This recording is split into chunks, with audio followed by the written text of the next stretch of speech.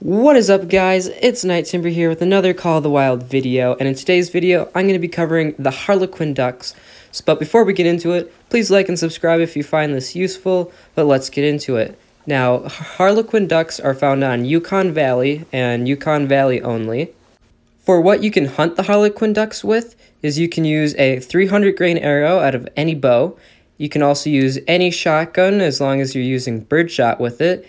And you can also use 22s with just the regular 22 long rifle bullet. That works really good. And another quick note is there's not actually a Harlequin duck collar. The duck collar that we have in the game only works on the mallards and the teal, but you can still use the Harlequin duck decoys, which cost 4,000 a pack and work very good for getting the ducks in. It would help if we had the collar, but I guess the game just didn't really give us that option. But I'll show you the first spot. This is the first spot I'm at right now, and this is in the lower part, like elevation wise, it's on the lower part where the main river is. And I'll quick zoom in just to show you where we're at. All those need zones that you see out in the water are all Harlequin duck spots. I ended up going around the whole map looking for where the best spots would be for hunting, and I found this is one of the very good spots. And pretty much just hunting along this river is pretty much the only areas where you'll find Harlequin ducks. I found Harlequin ducks right down here too. This is another decent spot. I thought my game crashed for a second. I guess I'm auto walking into the water.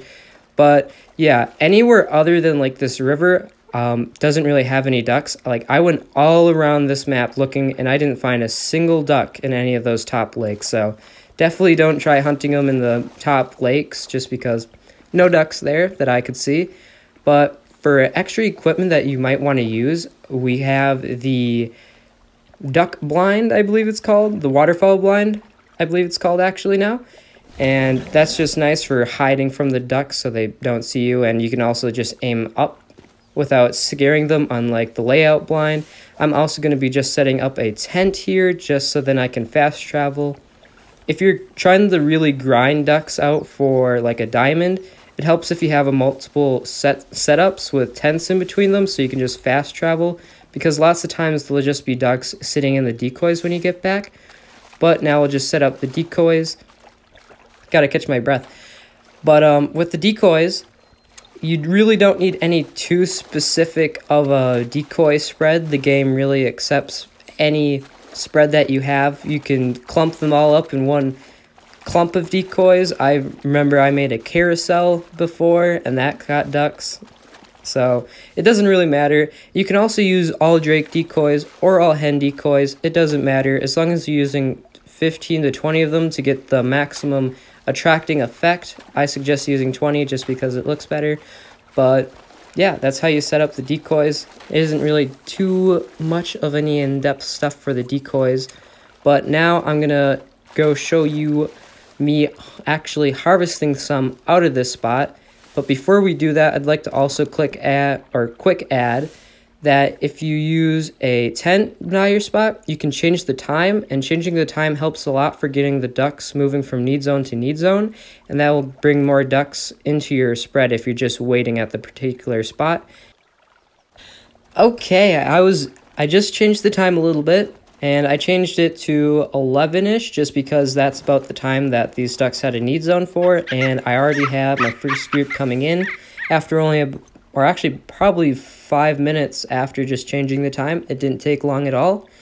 So I'm going to just quick check to see if there's any diamonds in this group, or diamond potential ducks, which is going to be a level 3. And I don't see any. And you can also get diamond females from these. I remember right. They're just going to be the 2 minor females if they're like really like high weight. It's not common that a 2 minor female will hit diamond, but it is possible, or at least it was. I don't quite remember it. I haven't really hunted these in quite a while, but they're still a really fun duck to hunt. And I don't know which one to take. I usually like to wait for them just to clump up, but I'll just shoot them. And after you guys shoot these ducks, if you haven't hunted them before, they'll just come straight up to the shore so that you can grab them. right now would be a great time to use the 22 as well, because this is a little bit of an overreach with the shotgun at this type of range. Okay, quick looking at what these ducks will give you.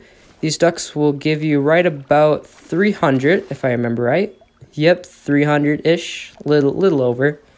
So you'll expect to get, if you're using the right weapons, you'll get about 300 per duck, and it's a pretty great way to grind cash. But anyways, guys, if you enjoyed the video, or if you found this video at all helpful, please like and subscribe, because that helps me out, and I plan on making a lot more guides on Call of the Wild. So if you subscribe, you can get notified of when all those will be made.